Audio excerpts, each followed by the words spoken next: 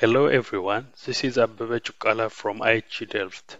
This lecture video describes the protocol for analyzing the productivity and other performance indicators in agriculture. The protocol uses WaPOR datasets and Jupyter notebooks in Python.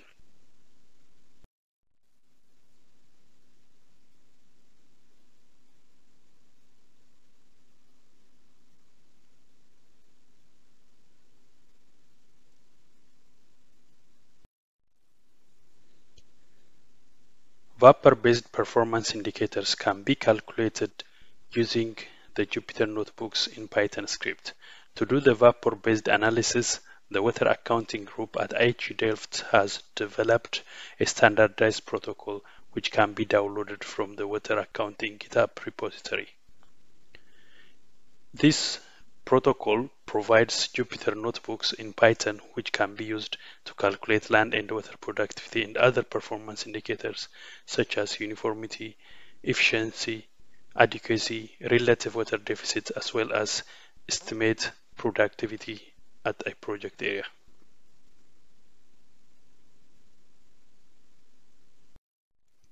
The protocol is tailored to biophysical water productivity with respect to consumed water use and land productivity at an areas in similar agroclimatic zones. It can be applied to single water management unit and crop production regardless of the water sources, example from exclusively rainfall, or irrigation, which is augmented through surface water and or groundwater. It can be also water sources and irrigation from flood, or what we call it spate irrigation. The protocol is developed for agricultural areas with a single crop and same cropping season, which can vary between years. Implementing the protocol beyond fields or scheme level, such as at river basin and country levels, which could fall in different agroclimatic zones, require normalization for climatic variation. And this is, in fact, outside the scope of the protocol.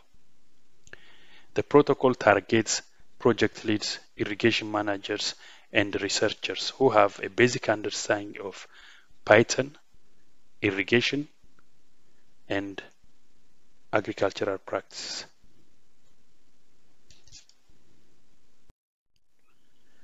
There are minimum version requirements of Python and libraries or packages such as Pandas, GDAL, PyShape required to run this protocol. Information related to installation procedures of Python, Jupyter notebooks, and libraries can be referred from the README file in this GitHub repository. The protocol has 6 modules. Module 0 helps to download the WaPOR data. Module 1 pre-process the WaPOR data. Module 2 calculates the seasonal water consumption and net primary production. Module 3 helps to calculate performance indicators. Module 4 calculates land and water productivity.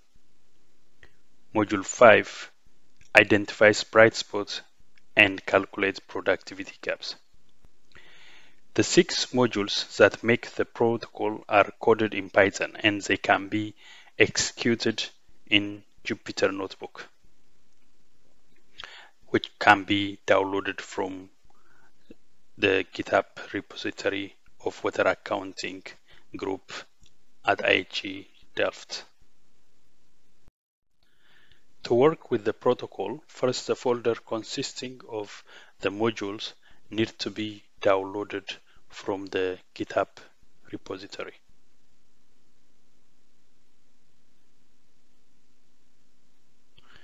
As this file is in zip format, then to work with the protocol, the folder has to be unzipped.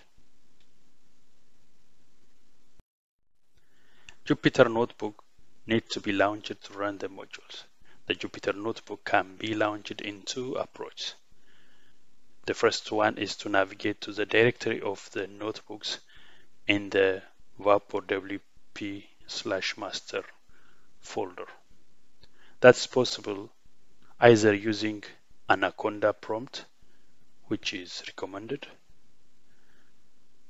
or command prompt and then press enter key after typing the phrase Jupyter Notebook.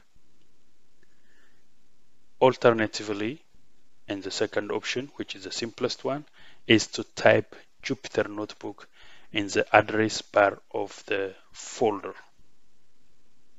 that consists of the whole modules files, and then press enter key.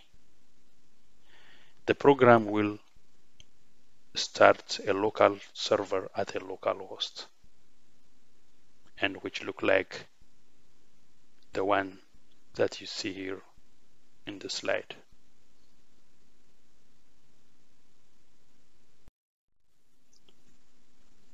After Jupyter Notebook is launched, folders and files are visible and can be accessed.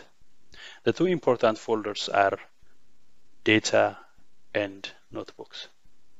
The folder named Notebooks contains the modules, the Jupyter Notebooks in Python that helps to download WaPOR data and perform the analysis. The folder name Data contains the user-defined input files, and it is the folder where downloaded WaPOR data as well as the calculated data will be saved. There are 3 user-defined input data in this protocol. The first one is the shape file of the project area,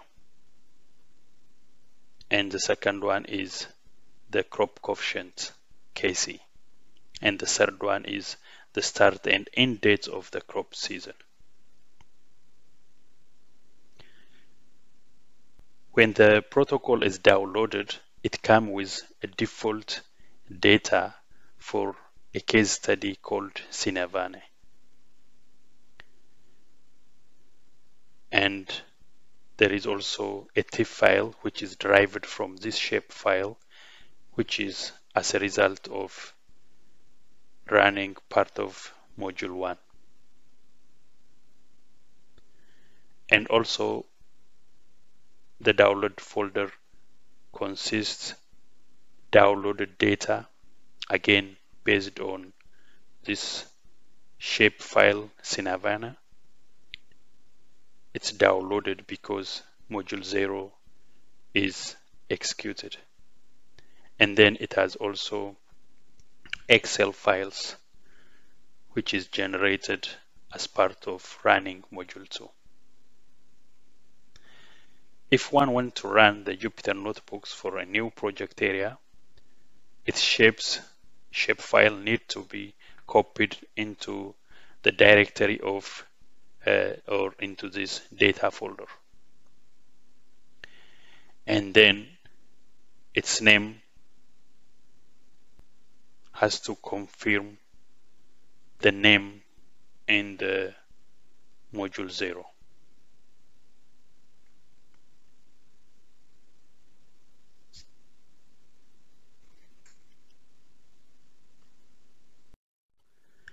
The Notebooks folder has 6 modules, which are a Jupyter Notebook in Python and named from Module 0 to Module 5. Module 0 is used to download the WaPOR data, and it has 3 main steps. Start importing modules library, and then read geographical extent of the study area. Finally, download the WaPOR data.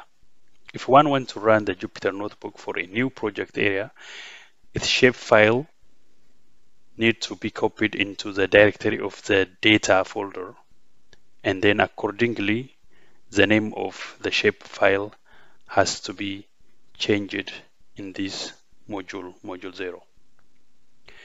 Module 1 is used to pre-process the WaPOR data, and it has 3 steps. import module or libraries, resample raster data, and then finally filter the non-cropped area. Module 2 is used to calculate seasonal water consumption and net primary production using WaPOR data. It has 3 steps. It imports module library and data, also creates output folder in the data folder to save the calculated results, define function, and then finally calculate the seasonal water consumption and net primary production. Module 3 is used to calculate performance indicators, and it has 5 steps. It starts setup, that imports the module library, import data, and also creates output folder in the data folder where the calculated result to be saved. And then followed by calculating the performance indicators, that is uniformity, efficiency, adequacy, and relative water deficit. Module 4 is used to calculate land and water productivity, and it has 3 steps. Start with setup and then calculate land productivity, which is biomass and crop yield, and finally calculate productivity, which is biomass water productivity and crop water productivity. The final module, module 5, is used to identify bright spots and calculate productivity gaps. It has 4 steps. It starts with setup and then calculate target productivity. Third, identify bright spots, and fourth, calculate productivity gaps.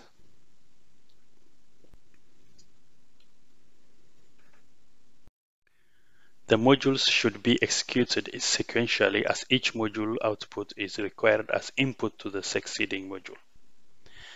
In the download folder, since module 0 is already executed, then all the data to run module 1 are ready.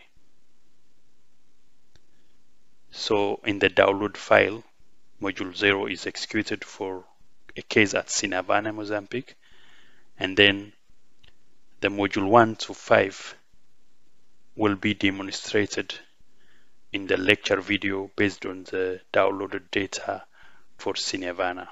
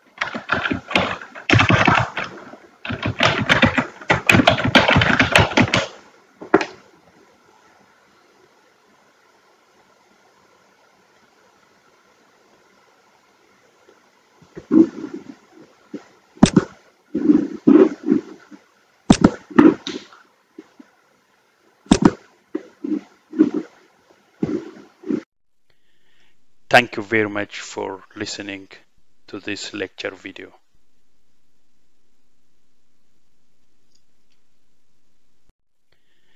Thank you very much for listening to this lecture video.